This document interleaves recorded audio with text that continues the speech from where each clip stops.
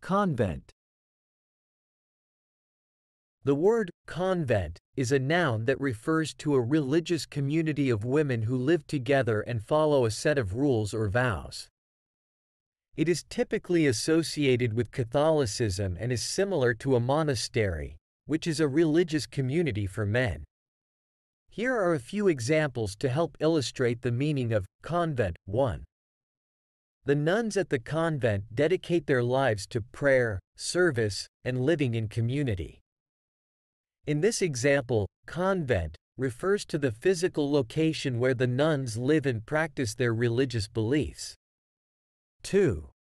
Sister Mary joined the convent when she was 20 years old and has been a member for over 30 years.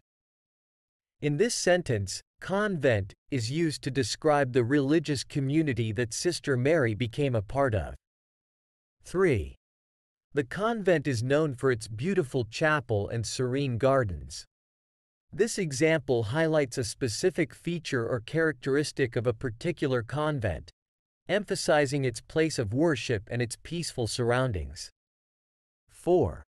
The nuns at the convent take a vow of poverty, chastity, and obedience. Here, the word convent is used to describe the institution where the nuns reside and the vows they commit to following.